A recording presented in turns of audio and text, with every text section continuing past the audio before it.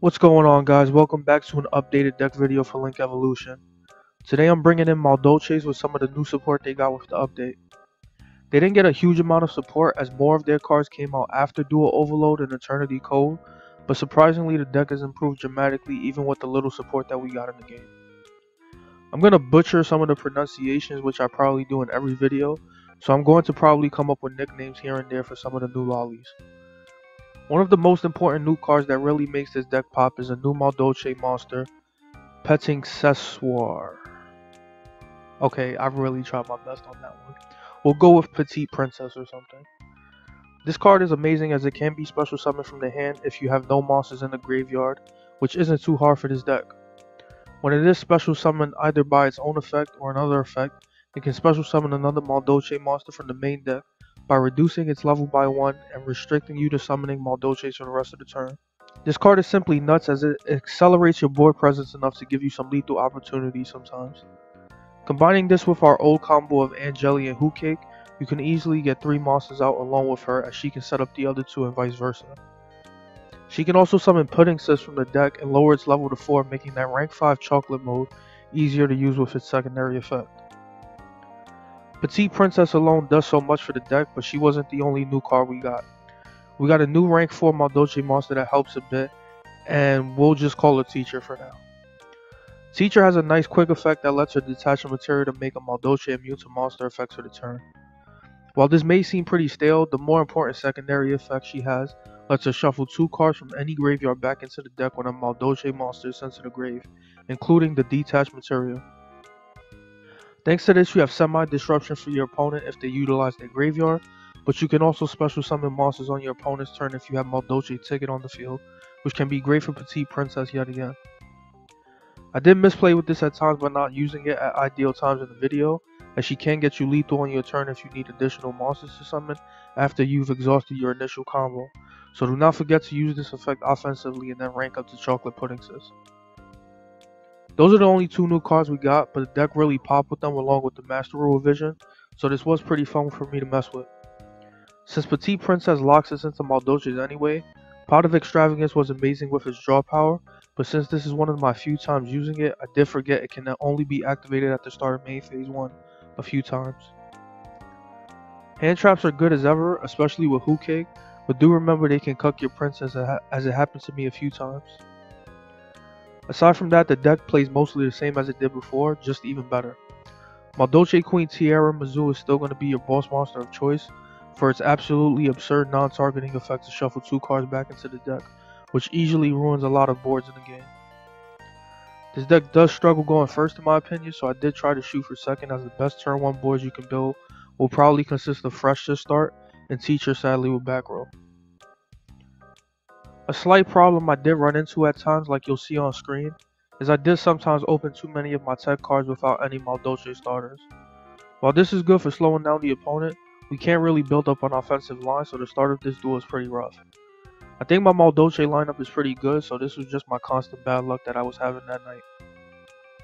Luckily, we do have Nibiru in the event that our opponent sets up a strong board, which is what it looks like is going to happen.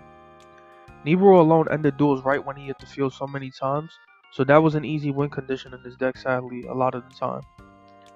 While there are opportunities for me to use Ash Blossom here, the duel before kind of intimidated me as I fell into a spot where I used Ash and then top deck Petite Princess. Since Ash would be in the grave, she couldn't use her special summon effect, which hurts a lot. At the same time, using Ash could help set up her Hootcake, so not having a Madolche at all in our hand kind of made this a tough situation.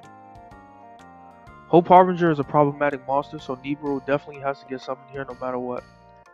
Our opponent has exhausted his hand entirely, and we know he has a lone Galaxy Soldier in his hand, so we should be able to slow him down for a bit until we get our plays rolling.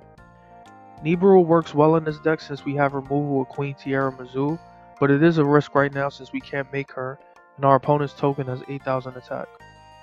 That's a lot more than I would have liked to deal with, but it is better than facing multiple dragons, a potential infinity later on, and Hope Harbinger. Since our opponent still has a white stone summon left, we're finally forced to use Ash Blossom, since we don't want to deal with any more strong monsters than we have to.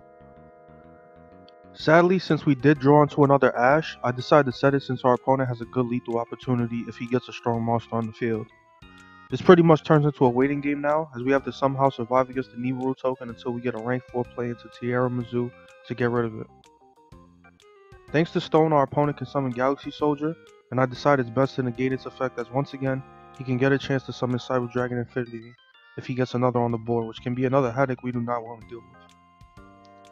There isn't much else for him to do except attack with the token, which will get pretty scary if we run out of monsters. Luckily, we have Extravagance to try and improve our luck on our next turn, which we desperately need. My worst fears do happen though, as we draw into the Petite Princess, who cannot special summon herself thanks to the Ash Blossoms in the grave. Here things start getting scary as we still don't have a play and we are running out of time for one. The good thing is that we have a Madolche monster, so with Madolche ticket we can at least search Who Cake or Angeli if Princess gets destroyed on the field. I do fall asleep here though, and I forget to activate ticket, but by switching our Nibiru to attack mode, I'm pretty sure our opponent won't pass up the chance for 5,000 points of damage. I'm not sure why Infinite Impermanence loves me so much in this duel, as I'd rather have other cards right about now. Luckily, once again our opponent just sets a monster, so he is left with his lone Nibiru token attack again. Of course I draw into another brick, so now our only hope is that our opponent doesn't summon another monster that can run over Princess and give him lethal. This time I definitely have to activate ticket, as this is our last turn that we have a chance to survive most likely. Call by the Grave isn't the worst card to use against this deck, as if our opponent does have a chance for another monster, it might involve the graveyard in some way. Most of the time in these scenarios, it's really easy for me to give up, but because I know that all I need is one card to clear his board, I'm willing to let this play out until victory is impossible for sure.